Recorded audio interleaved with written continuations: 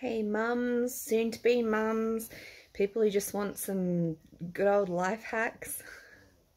um, so I thought I'd do like another video, what I've done in preparation for the baby. So we are currently 2 days overdue and counting. As much as I've had an amazing pregnancy and just been so blessed, I'm very much ready for baby to come out right now so I can ride, specifically so I can ride and, you know, bend over and reach things.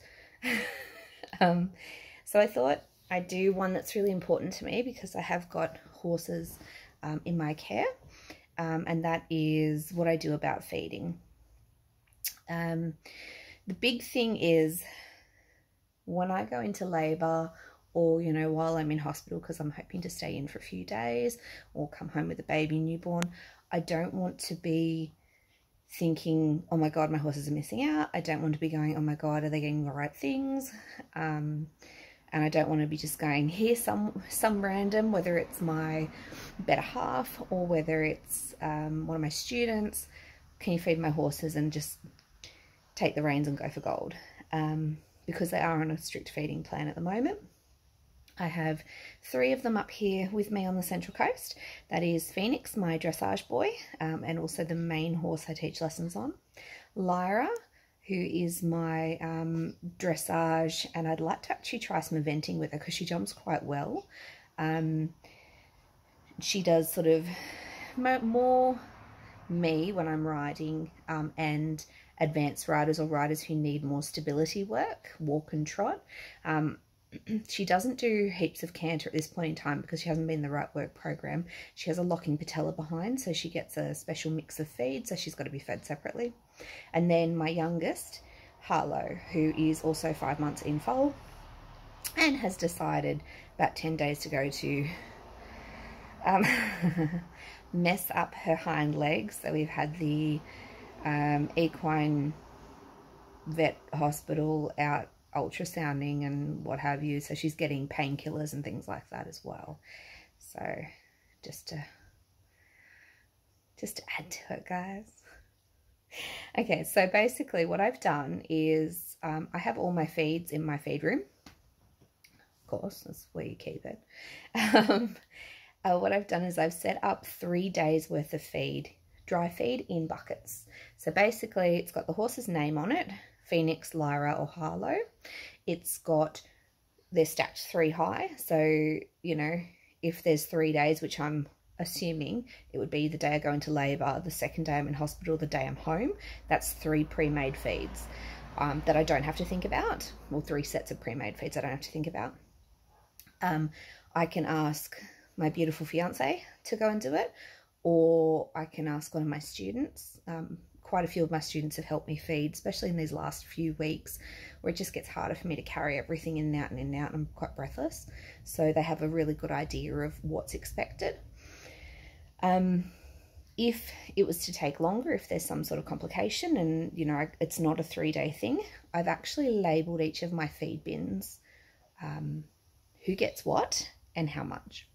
So basically, say I use Lucerne chaff, on the top of the bin it's got Lucerne chaff, it's got a number 1 because it's the first thing that goes in the bucket, and it's got times 2 scoops, all horses. Speedy beet, so I love beet pulp, it's number 2 speedy beet, 2 scoops of speedy beet, all horses. So I literally have that for each bucket, which means that if it takes longer, whoever's there doing it just has to go, okay, number 1, this goes in the bucket first and it goes into this bucket and this bucket and this bucket. Number 2 only goes to that horse and it's this much. So I've done that, and every time I feed at the moment, I am feeding the bottom bucket.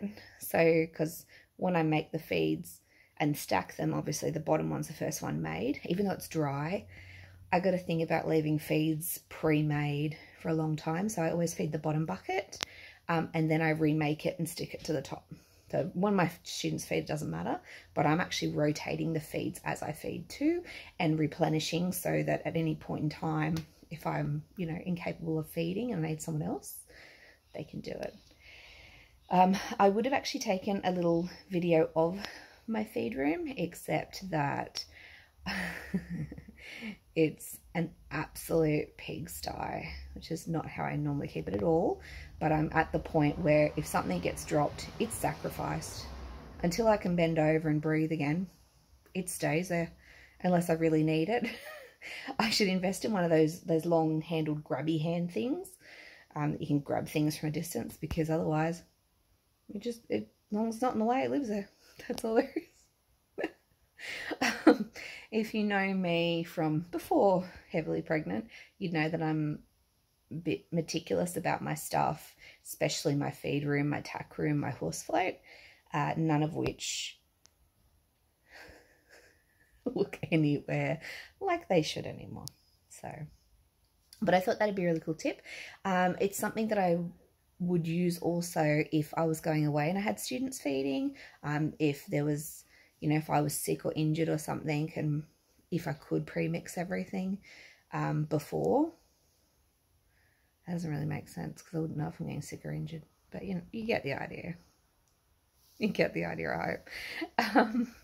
So for me at this point in time, it's something that I'm doing, so that anyone who walks into my feed room, as long as they know the horses' names, they can, it's literally just step by step, like kindy instructions for everyone. Do this, do that, feed it here, feed it there. They just need to know which horse is actually which at the end of the day, and then they hand out the feeds, which is pretty good. Anyway, hope that helps.